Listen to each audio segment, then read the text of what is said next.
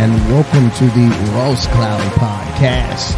I'm your host, Carl Ross Sr., and this podcast was created to motivate and to inspire in hopes that you will become a better you.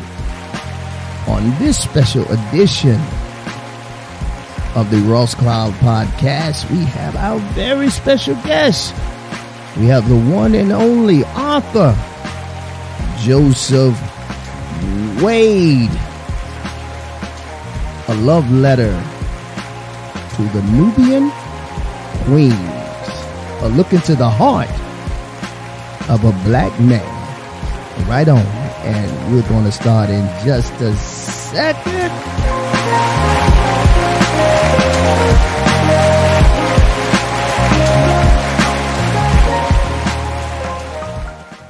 Joseph Wade, what's happening, brother? Good to see you, sir. Doing well. Good to see you, man. First of all, man, I want to say thank you again, man, for coming on the platform and allowing me to interview you on today to take the folks on a journey. You know, this platform, it's created to motivate, to inspire. Yes, sir. In hopes that somebody can hear something today that can help them. Just give them a little piece of hope, man. Mm-hmm. That God can lead them on the same journey. Everybody's journey is different, but we know that God has a purpose and a plan for everybody's life. And thank you for coming on the platform, brother. Thank you. It's my pleasure. My pleasure. Absolutely. So, look, man, we ain't going to let the people, we're going to go ahead and get right on into it. We ain't going to hold them up no longer. Let's go ahead and get into it. Before we actually get into the book, let's talk about your journey, your life's journey, before getting into how the book came about. Let's talk about Joseph Wade. Okay. Right here in Winston-Salem, born and raised, Mount Tabor High School. Shout out to the Spartans. Okay. Man. Real talk. Mom was an educator. She didn't go to school. When I say educator, she taught Sunday school. Correct. She taught me and my siblings everything. I mean, she taught us how to read, write. She taught us about God, and that was my basis. Yeah. I remember, just quick interlude, she taught me how to say the word airplane when I was about 4 or 5 years old. And I had a little comic in me. Mm-hmm. And she said, airplane. And I said, airplane. And she said, that's good, airplane. Yeah. So then I said, aeroplane. And she looked at me, she was like, no, son, airplane. Yes, ma'am, airplane. So she taught me, man, to speak well, you know, to enunciate your words. Don't have a lazy tongue. That should irritate her. Yeah. But, you know, man, writing has always been a part of that release, I should say. Yeah. It's not like I journaled a lot, but it was an outlet for me. Really? It was an outlet in the sense that you always have to have something that keeps you alive, so to speak. Yeah. It keeps you from dragging your mental feet. When I say like that, is you always have to have an active mind. And to have an active mind, you know, you got to let some of that stuff out. So writing was that way for me to release the inner portion of me. I got a chance on Facebook to reconnect with one of the coaches that was really vital in my life over at Mount Tabor High School. Yeah. Guy by the name of Fred Willett. Ninth grade coming over. We had a rough year, ninth grade at Haynes. Then we got to Mount Tabor in the 10th grade. And, man, I was taking everything serious. You know, I was just serious, man. Yeah. And Clara Pella, who had that slogan for Wendy's. What a name. Yeah. Where's the beef? Yeah. So, man, he was like, well, you just need to calm down, you know, to relax. Just be you. Yeah. So he messed around and gave me one of them hats and said, where's the beef on it? Oh. So, you know, at first I was like, I don't know.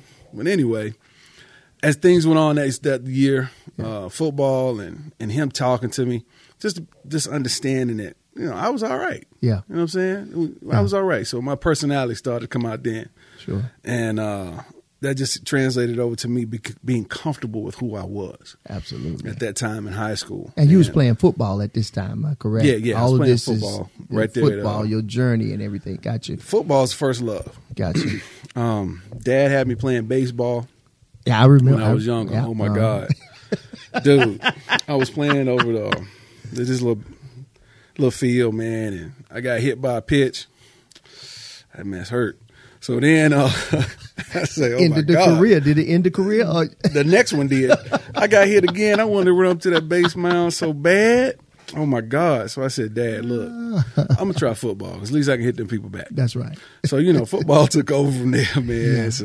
That was my first love. Matter of fact, I got a chance to coach football starting when I was 18, when I first graduated from high school. My nephew, Alfred Shaw, he wanted me to take him to practice, and he said, Joe, man, the coach said he ain't got no help. How about you come out here and helping us, man? Yeah.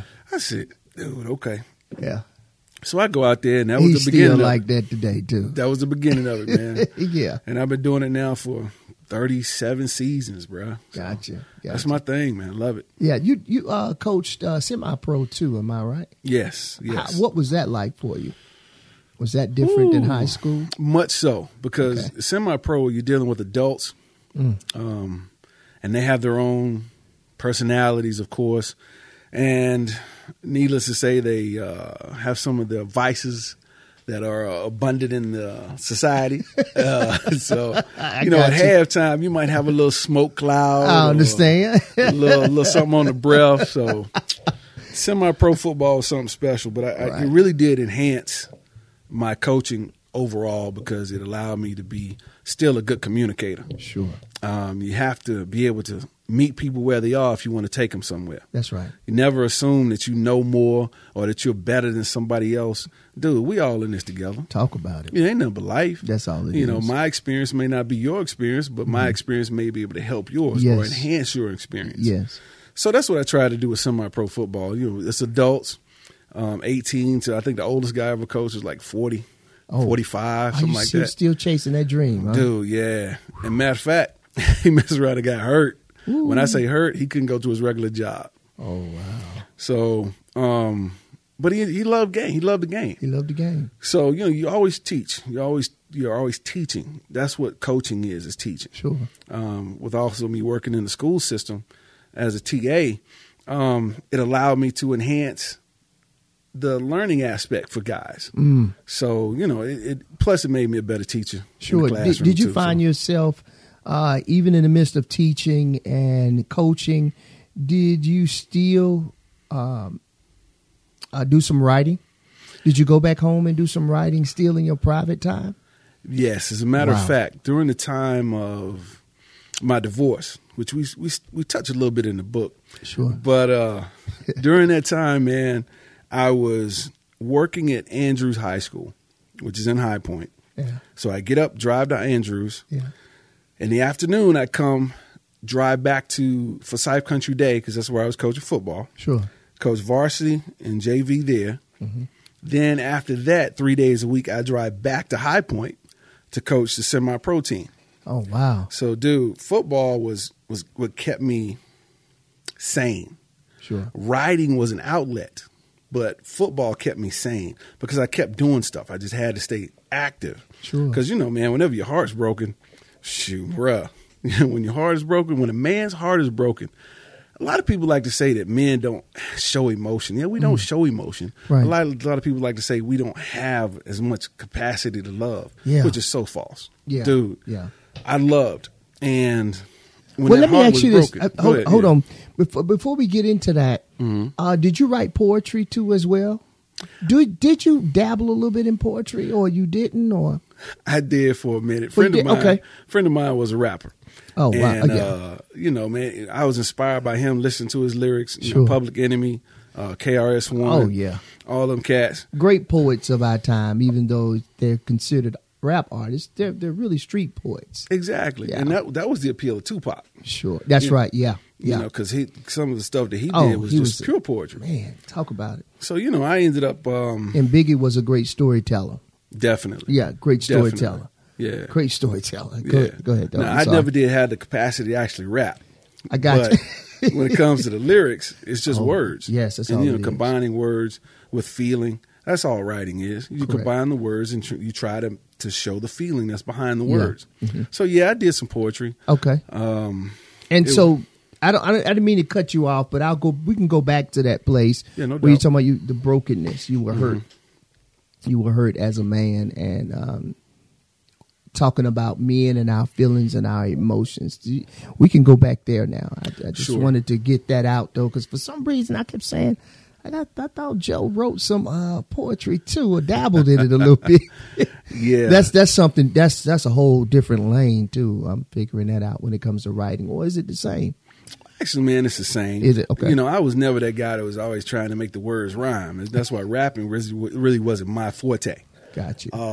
I just put the words on the paper and to express what was on the inside. Okay. Then, of course, somewhere along the way when I was about 22, 24 years old, I accepted God as my Savior. Sure enough. Of course, I did it when I was 12. But, dude, anyway. I understand. We got to live through teenage years and Yes. the adolescent years. Absolutely. Oh, my God, Yes, did we sir. live. Yes. But anyway, God will save us all from something. Oh, man. Yes, he will, man. So anyway, man, I was writing, but I was writing like sermons because Mom did that. I didn't even realize that's what it was until later on in life. She was writing sermons. She was part of this group in church called the Messengers. And that's what it was. Every once in a while, they had a message to put out there. Right. But Mom was a writer. She was always writing. So that love of writing is what she gave to me, in addition to making sure that you spoke well. We had to do our recitations. Absolutely. Got to stand up in front of the church. Yes, and sir. do your little part. Make sure you know your part. Oh, my God. How many whoopings did I get for that? But anyway. Man, yeah. Yeah, so, writing was always there. And it was poetry, but it's not necessarily rhyming poetry. So I wasn't the greatest looking guy, but I knew how to, like I said, tap into my emotion in writing. Absolutely. So because of that, I dabbled in writing some love letters to indiscriminate women, we'll say. I understand. Try to catch. We all got a pass. Yeah, to get that appeal. You know what I'm saying? Wow. And then because of that, that was the basis for where the book really came from. So was this from different relationships, or was it just like a blur, like different times that really stood out the most to you in these letters that you wrote? Well, actually, it comes from different times. Okay. The initial portion of the book, which we'll get to, is about when I was married. I felt that I was, I had arrived, man. 22 years old, getting married. I thought I found my queen. Yeah. So that was the first portion of my writing of the book. Then from there, we ended up, like I said, just over the course of time. After that, we ended up writing down some things that we had written to other young ladies in search of love again. Sure. You know what I'm saying? So that's the way it really evolved. You I know love what I'm it. saying? I love it. It evolved from just wanting to have a platform to say, hey, look, this is where I am. I got you. And so again, to our audience that's listening, this is a book. This is the author, Joseph Wade III, and the title of the book is A Love Letter to Nubian Queens, and it's a look into the heart of a black man. I gotta ask you before we go on any further. Yeah. How did you come up with the title? And I love it though because it speaks volumes. You kind of spoke on it a few minutes ago when you were saying, I don't know why people think that we're not loving or men can't love. We don't have the capacity to even convey love at all from the heart. Right. So the look into the heart of a black man, that right there is cold to me, man. I'm telling you, I love that part because in our community sometimes it's just so much testosterone. Oh, you sure. better not cry. Man, you better hold your head up. Exactly. Everything will be all right. Exactly. We're taught to be tough. Mm-hmm. We're told from our mothers, if you grew up in a single home, you the man of the house. I need you to be the man of the house. Right. So can you talk a little bit about that part of the book, A Look into the Heart of a Black Man, and kind of from your perception, kind of just explain to us the title. Gotcha. The title of the book. Well, I know I went around the world, bro. No. We're good. We're good. Okay. A love letter to Nubian Queens was actually given to me by the first editor of the book. She actually came up with that particular title. I wanted it to be thoughts, images, love. Those three words. Because it all starts with a thought. Absolutely. The emotion that we have on the inside, the zeal or the zest for life, or the pains of life, it all starts with a thought. Yeah. If I say hard, first thing that might come to mind is a rock, something solid, something you could depend on. But looking at the next view of that, the thought might be cold, inconsistent, abrasive. You catch what I'm saying? I do, yeah. So, that's why I was like, thoughts, images, love. But this was a title that I guess it was just an opening to get into the hearts of young ladies, to let them see that they were queens. None of the writing in here is derogatory to any woman. When I say that, somebody might take it that way, but I have never, ever used the B word to reflect my emotions. Let me give you a hand clap for that, brother, okay? We need a lot of that. We need more of that in our society on today. And I must take a time and just give you a hand clap for that, because we need more of this in our society. Okay, my brother, go ahead on. Man, I appreciate that. Yes, sir. So I appreciate that. Yes. Thank you. So, yeah, man, whenever you respect your mom, you respect your sisters, you respect the women in your life. That was what I was raised with. Sure. Then, of course, as we live a little bit, you see that every woman doesn't respect herself like that. Yes. So something that I thought of, or it was reinforced in my church life, was even though a woman may not know who she is or respect herself, you always respect her. Yeah. You respect her as a mother. You respect her as a sister. You respect her as a grandmother. You know what I'm saying? Yeah. So that respect is where this book really came from. And a look into the heart of a black man. Well, my pen name, or my nom de plume, is Hugh Man Black. Hugh Man Black. HUGHMANNBLACK. Hugh Man Black. Hugh Man. First of all, in this society of America, a lot of times whenever people see a black man, it either makes them run, they get fearful, or they really just don't know how to approach us. We are an enigma. What does that mean? Who are we? What is that? Yeah. We become a thing rather than a person. So human is just my way of saying I'm a human being. That's all. I'm a human being. That's right. Now, what God gave me, I'm a human being that just happens to be black. So my perspective, or the way I see things, is through the lens of a black man. It's true. Having lived in America all my life, all I can see is how America has perceived me. Understood. So being a black man who is 6'2", 300 plus pounds, that can be intimidating to some folks. Sure. And my wife, she'll tell me from time to time, you intimidate people. And I'm like, look, I'm just being me. Yeah. The problem is with them. If they're intimidated just by me, and I ain't done nothing but smile and speak to you, that's all. Then you have the problem. They have the problem, not me. Yeah. So it's all about the perception, man. So I wanted to make sure, with my name being Hugh Man Black, my pen name, and having a look into the heart of a black man, understand, we may not smile all the time. True. But that don't mean we ready to slap you. No. We may not laugh and joke all the time, but that doesn't mean that we don't have a heart full of humor. Yeah. You know what I'm saying? Yeah. And if I do smile in a certain situation, how do you know my heart ain't broke while I'm smiling at you? How do you know that my smile isn't masking the pain that I've had to live through just by being a black man today?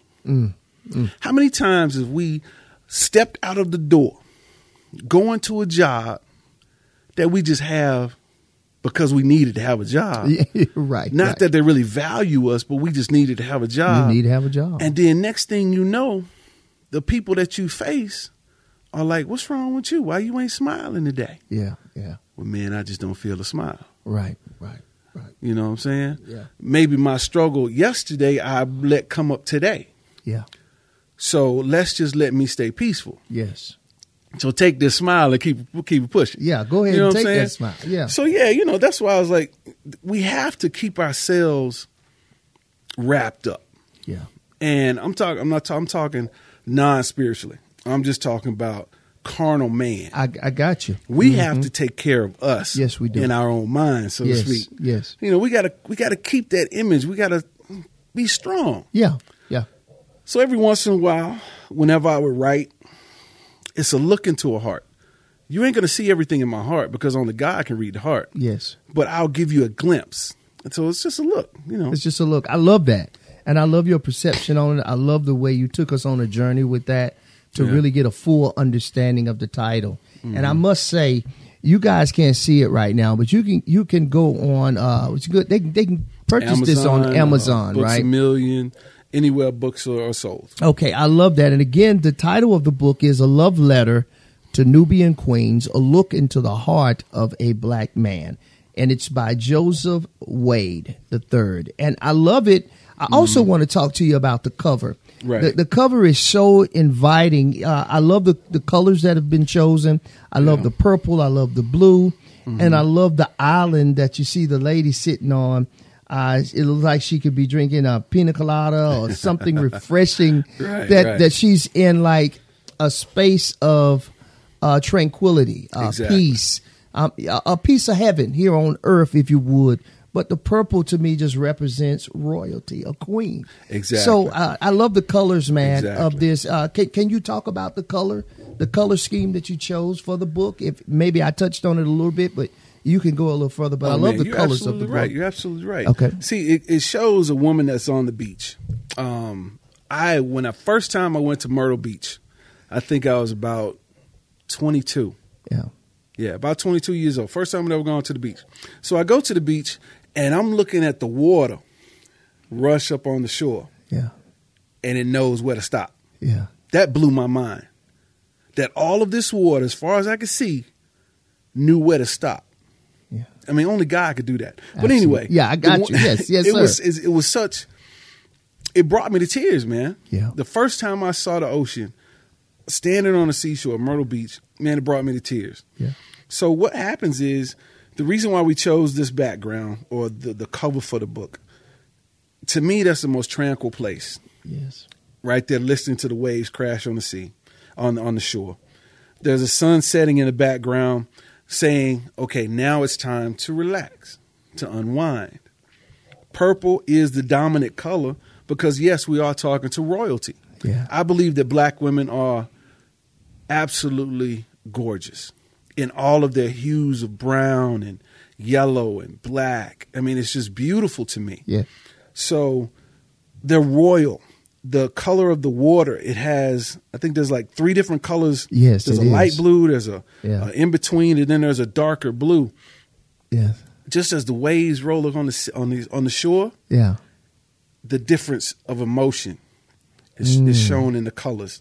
So, that's what we try to you did. We tried to capture because the woman is also wearing a red hat. Yes, a red sun hat. Yeah. Well, she's wearing the red sun hat and the hair is hanging down because red is that vibrancy. Yeah. That no matter what you see in whatever hue of brown the woman is in, there's still a vibrancy if she's the one that catches your eye. I love it. I love it. You know what else I got from it? Yeah. The title. So it's Love Letters to the Nubian Queen. Yeah. So what caught me from an artistic standpoint, you're saying a lot on this cover, but the one thing I can say for me, from my perspective, just from somebody who's somebody who's purchased the book, Yeah. And by the way, it's man, I really appreciate that. Right man. A couple. I've read a few. I've got to finish it, but I've read a few of them, and I'm not going to give away anything. I'll let you read maybe like 1 page or 2 pages. They got to buy the book. Right on. But what I got from this whole covering was, first of all, it's a love letter to a Nubian queen, a look into the heart of a black man. Right. But when you look at this beautiful scenery on the front cover of this, the sketch, this drawing on the front, to me, it's saying she can find comfort in her black man, protection. Yes. A sense of, you on vacation, baby. Right. I got you. Right. Relax. Exactly. It's comforting. Yeah. I see her like, when you guys get this book, you'll see exactly what we're talking about. But she's comfortable. She's at peace. And it's because she knows that there's a black man that loves her. Well, even in the midst of that but peace. Maybe I went too far. No, really. Yeah. Even in the midst of that peace and the tranquility, notice she's on the beach alone. Yeah, I did see that. So what happens is the love letter, or there's a letter that's on the beach there in front of her. She is still in a search mode. In other words, where is my king? You know what I'm saying? She's a queen, but I'm not trying to step on any toes, and I know it's a politically correct society. Sure. You all right? The way God intended it to be, king, queen, man, woman. Sure. So she's being alone, but she still needs that comfort, that tranquility of knowing that there is somebody out there who has me as the apple of their eye. I love it. You know what I'm saying? Yeah, it's beautiful, man. It really is. As we're talking about it, and, this is our second interview, but as we go deeper into it, the deeper we go into the conversation, it really kind of gives a broad explanation of the purpose of this book. I mean, the cover, and just looking at the cover, if you're a person that understands and can comprehend exactly what the art is saying, then it'll give you the premise of the book, pretty much just from looking at the cover of it. Exactly. But you do need to read it. Right. How hard was it before? Because I want you to read an excerpt of the book. You don't have to read it all. Because listen, folks, we want you guys to purchase the book. It is on Amazon. It is The Love Letter to a Nubian Queen, a look into the heart of a black man. And we have our guest on today, Mr. Joseph C. Wade III. But I just think that this is just an amazing book. And I'm first of all, brother, I want to say I'm proud of you, man, for getting this done. But how hard was it? Was it difficult to get this done? I'm gonna be honest with you. It took me about this book actually encompasses approximately 20 years of writing. Wow. This is over a 20-year period of different. Yeah. Wow. Yeah. It's about 20 years that's here on this book. I love it. And I say that because that was something that I wrote my first wife that she still hung on to, which is, I can't remember the title of it. Yeah. But I love the transparency too. Oh, yeah. I love that. That's so needed in our society today, because everybody thinks that because they've had failures that they can't succeed. Dude. And that's not true. In the midst of that failure, you really believe you can't succeed. Yeah. Real talk. Yeah. Absolutely. I mean, because, whenever you feel that you have attained or you have reached the zenith of where you want to be with relationships. Come on. And then all of a sudden that thing is ripped away from you. Dude, if you really love, it's hurt. It hurt, man. I mean, it's just pure hurt. Yes, sir. So, man, when it comes to transparency, dude, whenever we love, like I said, whenever a black man really loves something, or the man really loves someone, listen, he loves that. Yeah. There's nothing that he won't do for that woman. There's nothing that will keep him from being all that he can be to affect that woman's heart. So, man, I know. I got a question I want to ask you, though. How do you think, and I know you may be able to answer it, but just from a perspective, from your perspective, How do you think we as black men, how do we transfer that same love and energy over to our children, man? Because, even if you don't have kids, how do us as black men transfer that same type of love and energy and zeal for our children, even in the midst of us having kids by a Nubian queen, but we still may be at odds with each other, and it's still not even together. But the children have to be at the forefront, but we can't find a way to navigate through the hurt and the pain that's been caused from the past relationship so that we can love the child the same way. In your opinion, before we get into it, because that sparked the question for me, how do you think us as black men are able to navigate? How can we navigate through that and still get that same zeal and love for our children? How do we get that? Right.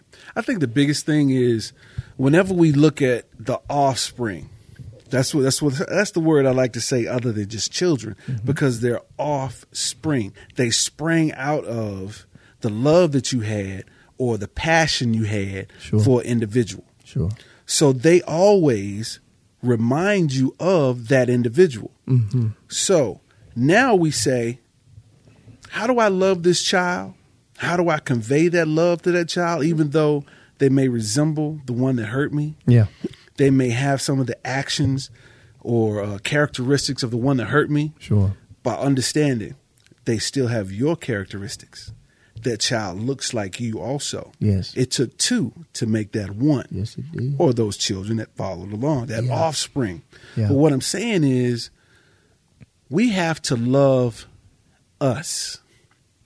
Whenever you can look in the mirror and love you, you can love what came from you. That's right. If you can't find love for you when you look in the mirror, that child, that next woman, that next relationship is doomed to fail. I love it. Because you don't have the capacity at that moment to say, that's part of me right there. That's my child. You know what I'm saying? That's the one that came from me. That's my offspring. They sprang from me.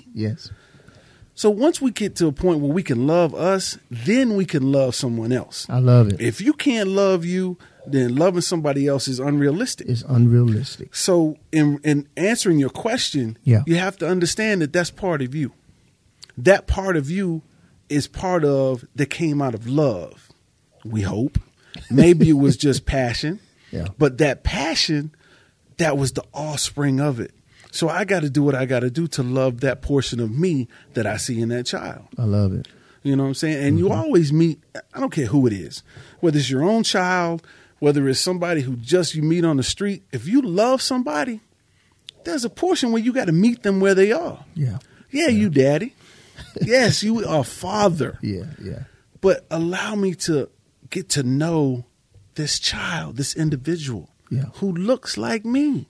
Who is part of me. Yes, sir. So we got to love us to love that child. I love it, man. I think that's the way we got to do that, man. I love it. You just have to understand that, yes, you may have made some mistakes, but doggone it, you all you got. Yeah, that's it, man. So I got to look in the mirror and love me. In the literal sense. That's so real true. talk.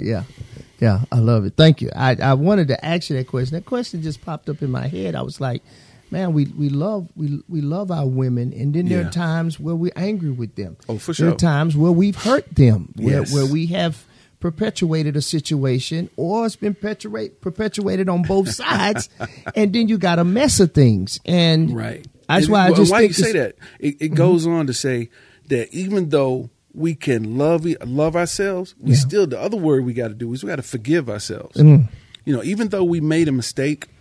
And sometimes we calculated that mistake. A calculated mistake and just a happen to happen mistake.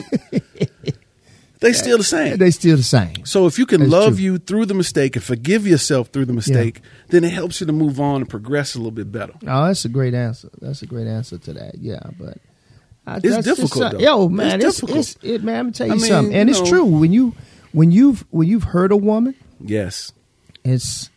Yes. Well, when a woman is scorned by you, it's going to take a lot of time for that healing for her to even trust you to be around your own kids. Oh, for sure. It's a process. Definitely. It's definitely a journey. I don't care how many times you say I'm sorry. It is a journey to get back to that place where you could at least be cordial enough and say, because it's always going to come up. It's just what you said a few minutes ago. Yeah. The child look just like you. That's it. And every time they look at that child, they see you. And it sparks up either something good or it sparks up something bad. And like you said, that forgiveness piece is so important for the love to even happen. Period, most definitely, man. I love it. You know, because in the relationships I had in between marriages, I think maybe half of the women that I had spoken to or had relationship with, they had kids by someone else. Understood. So as you coming into a relationship where a woman who's had kids by someone else, you still have to, you ain't gonna love the child right off top. Sure. Because it depends on how much you really love that woman. You know what I'm saying? That's a good point, too. In that process, you can see, okay, this child has such and such and such and such quality that she got from mom, who I'm interested in. Yeah. So I can see that. Oh, I don't recognize that. That must be from somebody else. Or either I haven't delved deep enough into this woman to figure out, oh, that's there too. I got you. You know what I'm saying? Yeah. So, like, once again, it is perspective. Yeah. But it's also, relationships take time. Man. Relationships take time. Oh, it take time.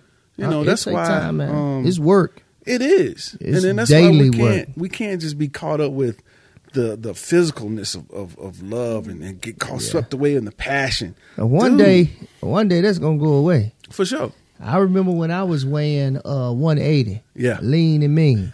I ain't seen them days. I ain't seen them days in a while, brother. I feel you, brother. I ain't seen them days in a while, man. No doubt. That stuff pass away after a while, you know. That physical attraction. And it has to be deeper than that. It's got to be deeper than that, man. You know, that's just. I love this book. I love what you put together. The couple of pages that I've read thus far, I've got to get deeper into it. But if you would you read a page, right? A page out of your book to give the folks a kind of a peek into what this book is all about. Well, on the very first page, just as an introduction, the very last paragraph says, I come to you as a human being who is not perfect, but striving to become better. A leader by creed, but a follower of him, as in God. And that's Hugh Man Black. So that's who I am as the author. That's the side of me that's actually penning the book. Yeah. Because I'm not that guy who's just going to share my feelings or emotions just because. Yeah. Because I have to take care of me. That's right. I got to take care of me. That's right. You can't share everything with everybody. No, you cannot. The Bible says I got to guard my heart. Yes, you do. So, got to. I got to guard my heart. So which part are you reading right now? Page 21, Love is Secure. It's the intro to where we felt that love was already settled. This was going to be the one forever. You know what I'm saying? I like the beach scene too, by the way. Right. Love is secure.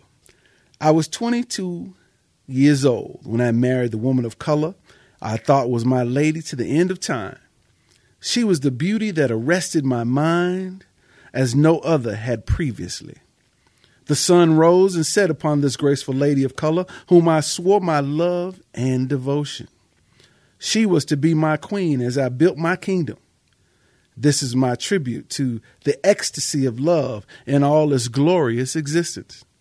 Truly, love was the strength of this episode of my life. Hope for the longing soul to have love, lasting love. Oh, how I wanted love to be without end.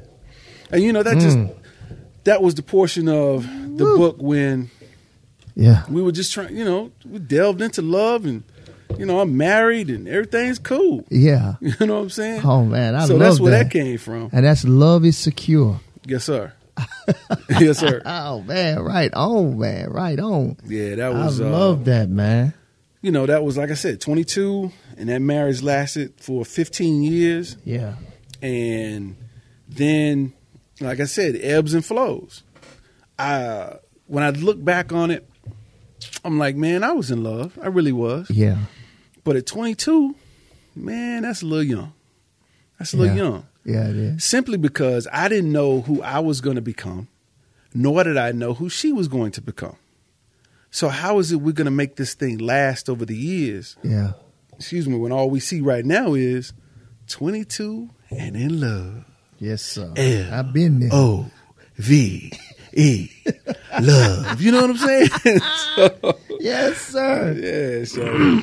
Yes, sir. Listen, I hope you guys have heard. Of course, you guys have heard it as you continue to listen. This is just an awesome book. Again, this is a love letter to Nubian Queens, a look into the heart of a black man.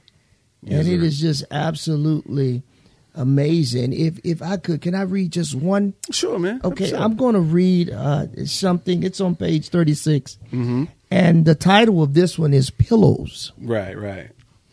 How I long for the warmth of your beating heart next to mine in sensual embrace. How I hunger for the thrill of your passionate flavor in the midst of provocative kisses. How I crave the conversation of pillows within the throes of orgasmic bliss. Wait, the desire of my sweet. I love it. Sir. You know, because hey, listen, man, I'm going to tell you something. I'm going to tell you what you're capturing here to me. What's up? What you're capturing here to me is the Songs of Solomon. Hey. Ooh. To God be the glory. You know Man, what I'm saying? I'm telling you, man. Listen, This is whenever you are married, and there's nothing like what God ordained. What He put together. So, man, sometimes you can't say everything to your homeboy. You be like, look, I just love that woman. You know what I'm saying? You can't say. So, only thing that could talk in that one was the pillars. Yes, sir. What in the world are these pillars? What if they could talk? What would they say? You know what I'm saying? You see something going on up in there. Yes, sir. And it's legal. You know what I'm saying? Yeah, I love it, man. Yeah. So and listen, by the same token, just to give you the alternate view of the same heart.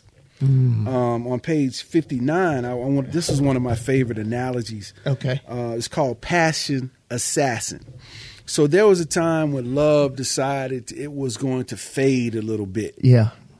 And love found other visual and physical places it wanted to be. Yeah. You catch what I'm saying? Yeah. Passion assassin. From the grassy knoll in the midst of a gorgeous sunny day, the sniper's high-powered rifle rang out as the precious life of passion was snuffed out by the exposition of prevarication. As passion lay sleeping in the sweet arms of a lover's embrace under the silken sheets, the blade of truth from the covert ninja dispatched life from her unsuspecting being. I'm not going to read all of that, but that was one of my, I love that analogy because if you think back to when the president of the United States, Kennedy, got shot, there was supposed to be one sniper on the knoll. The shot rang out, and it snuffed out his life. Yes.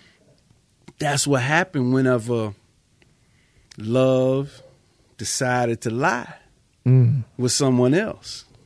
And when it was found out, bam, that shot right to the heart. Passion is dead now. You know what I'm saying? So whenever there's a love that you have committed to, and all of a sudden that commitment is cast aside, that's that rifle that rang out. Gotcha. That's that ninja's blade. It snuck up on you because you really wasn't expecting it. Yeah. That's what killed the passion. You know, that's what took us out. You know what I'm saying? That's what caused us to not have the same security of love that we thought we had. So like I said, you know, the heart of a black man was broken at that point. Yeah. I'm not going to, point fingers because when I think back about it, there were times that maybe I wasn't as attentive as I needed to be. Right on. Maybe there was times when I didn't give the right look in my eye whenever there was something that was worn that should have been, oh, wow, you look great in that. You know what I'm saying? So I'm not going to say that it was all on the other person. Sure. I just know that that's what the end result was. Yeah. The death of that love, the death of that passionate love for that individual. Yeah, I love it, man. This has just been an awesome interview, man. And I'm so grateful that you decided to come on this platform, man, and speak about the book in more detail, man. And as we talk about this book, right, it also will be kind of like a guide to help us to learn to be a little bit more romantic too. Definitely. To opening up the romantic side to us. Right. Instead of just come on, let's go get something to eat.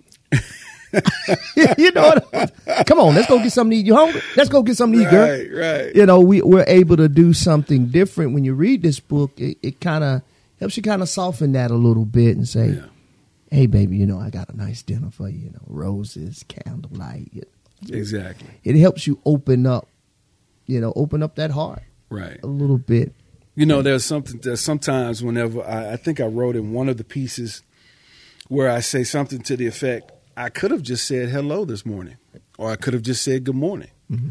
But why not make you feel as though you were the center of my morning? Come on here now. You know what I'm saying? Yeah. Yeah, everybody sees the sun rise, but when that sun rises over your thighs, you know what I'm saying? After we've had that night.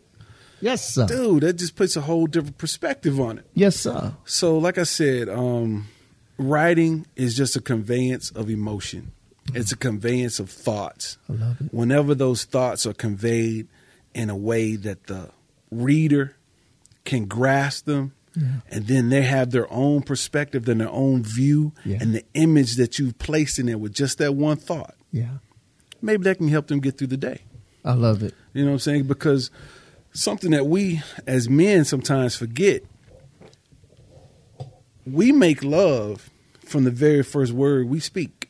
Yeah. At the beginning of the day. Yeah. So by the time you come back together again, man, all you did was say, girl, you light up my life. That's all you say. And next thing you know, man, you getting that kiss. Yes, sir. That says, oh, my God. You're finna hit a home run. Right. The crowd goes wild. Indeed.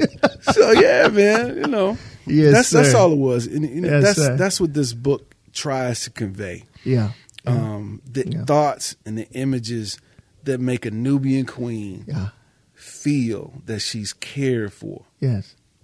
And by the opening up the heart, you see that it starts at a high, goes down to a low, and then it comes back up again when I finally listened to God and found my true wife. I love it, man. You know what I'm saying? Because at 22, man, I was young. That was the other head that was thinking. You better know it. I wasn't listening to my heart, to be honest with you. No, sir. When I look back on Not at all. But then when I finally listened to God and he said, look, I got something better for you. Oh, yeah. Dude. Then you finally get it. Oh, my God. Yes. Yeah. So, that's so true.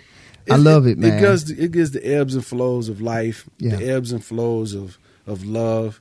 And then we just try to make sure that you understand that it came from the heart of somebody who cares about black women in totality. I love it. If I could, everybody's been in an uproar over Will Smith. Yeah, go ahead. Talk about it. And I agree that he should not have gone on that stage. But when he did it, in his mind, I think he was protecting what was his. You know what I'm saying? I think that's where his heart was, his intention was. I also say something I heard Earthquake say, the comedian. He said, before he got on that stage, if his woman really loved him, she would have pulled him and said, babe, not right here. Don't do it this way. Protected him from that. Yeah. Your helpmate. The backlash. You know what I'm saying? Yeah. So it's so many layers to that. It is. Gosh, it really is. So many layers. Yeah, and like I haven't really talked about it on this platform. It's so many layers to to that situation. I hated to see it happen. You know, a show being produced by a black man. Yes. He's getting presented an Oscar. Yes. Denzel's in the front. Tyler Perry's in there. You know, heavy hitters are in there. Samuel Jackson, who won his Oscar. For sure. You know, and I mean, they did a story of Venus and Serena. That, right. You know, the story of their father. Yes. You know, so all of that just in a split second. Exactly. He had a moment of insanity. For sure. And it was on display. Now think about it.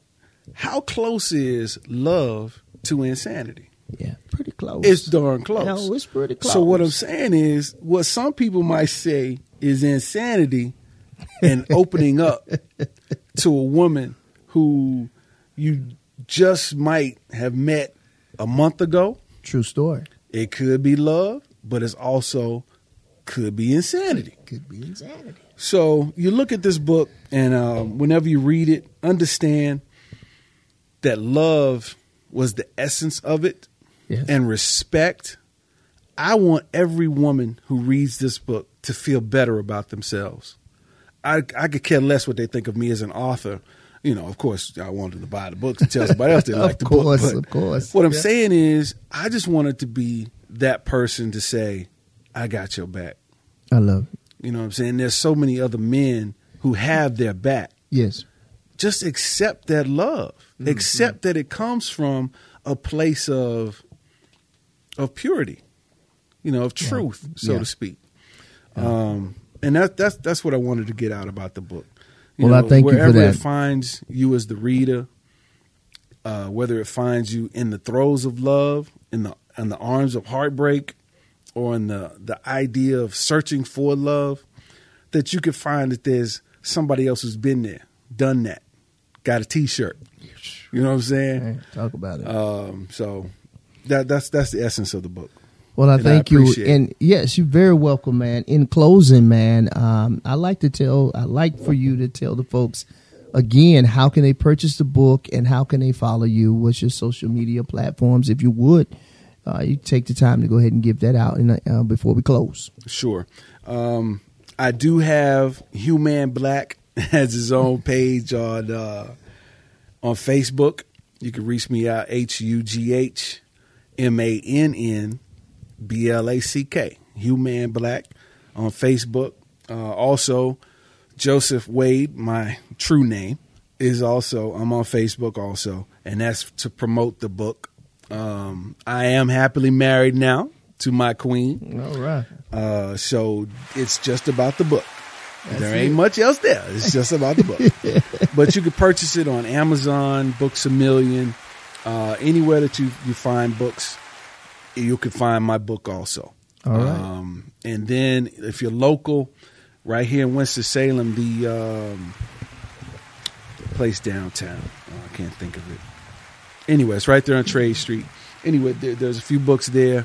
And thank God the Black Theater Festival is coming through. So I will have a booth, or I'll be set up outside there somewhere selling the book. Right on, right on. Listen, guys, I hope something was said here on today on the Ross Cloud Podcast. Again, thank you to our author and our special guest, Mr. Joseph Wade, for coming and telling us about his book, A Love Letter to the Nubian Queen, a look into the heart of a black man. Listen. Come on to support this Ross Cloud Podcast. Yes, sir. Yes, sir. So listen, this is the Ross Cloud Podcast. I'm your host, Chris Ross, Carl Ross Sr., and I'm out. Peace.